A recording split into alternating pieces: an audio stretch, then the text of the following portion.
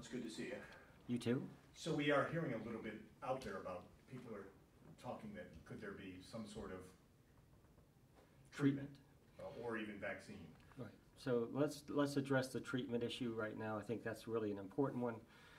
I know in the last 2 days there's been a lot of press about hydroxychloroquine. Just to kind of give people an idea of what that drug is, it's a drug that's used to treat people with certain types of rheumatologic illnesses such as rheumatoid arthritis.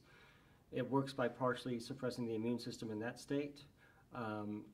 There's been some evidence that with hydroxychloroquine it can inhibit the virus from multiplying, but this is the but part that is really important. The only study of using this medicine in patients who have COVID-19 came from 30 patients who were mildly ill.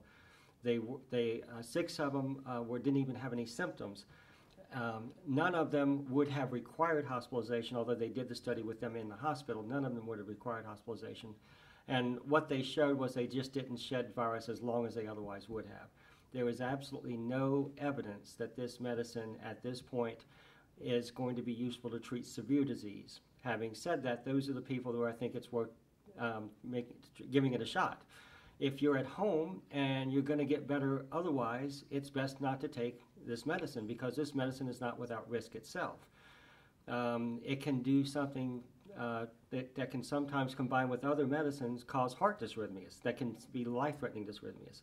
So it's really a drug that has some real downsides that you would really have to be very familiar with what other medicines someone's taking and be careful with it. The other thing is it can cause eye damage. So it's not a totally benign drug. And we have no evidence that it actually helps someone who is really sick with COVID-19, but that's what we're going to try to find out. What we do know, again, remember, over 80% of people who have this virus are going to recover by just staying at home.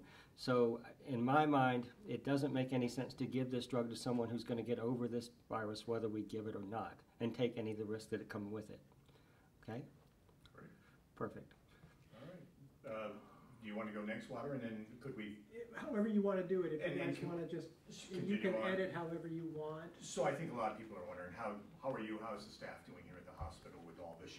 You have the one confirmed case here that you're treating, and so far that's it. But so I think Wouter can speak to that a little better than I can, but that patient is still stable.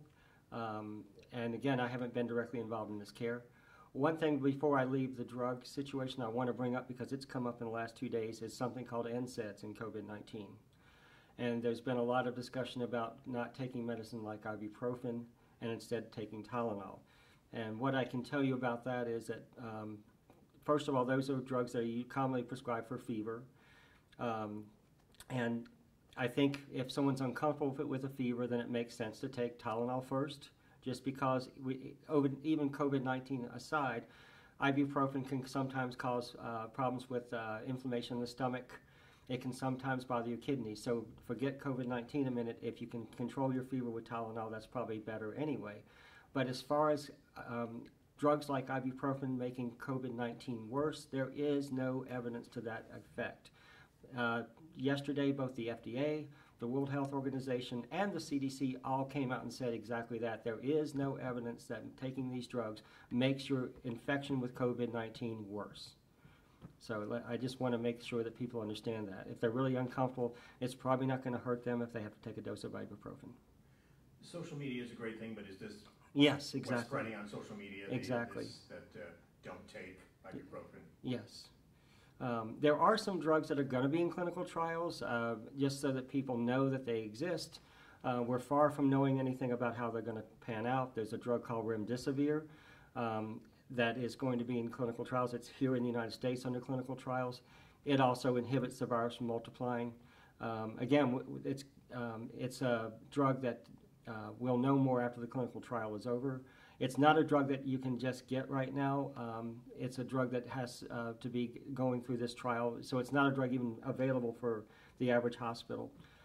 There's some other drugs that are going to be tried, but by and large, I would just want to stress at this point, there is no proven treatment for this virus. The people that need to have these drugs tried on them are the people that are really sick, not the people that are going to get better at home. Okay. No vaccine and no really antiviral treatment at this point. Exactly right. So your best bet is just to stay home and ride it out if you do have it, like we've talked about before. I know one of the questions, and I can ask Water about this, one of the questions today has to do with the medical equipment that you need, the PPE. Do you have the gloves and gowns and masks that you need for all your workers here at the hospital? Again, I think Water can be, I can tell you that yes, right now we have adequate supplies of those things. I can also tell you that the World Health Organization has actually come out and said that if you have a patient with this, it's usually droplet, it's not usually airborne, and they recommend that you don't need the special N95 mask to treat these patients unless you're going to be doing something like the patient needs to be put on a ventilator. That's a different situation that can cause what we call aerosols, and that's where a critical care doctor and a critical care nursing team would need to have those masks on.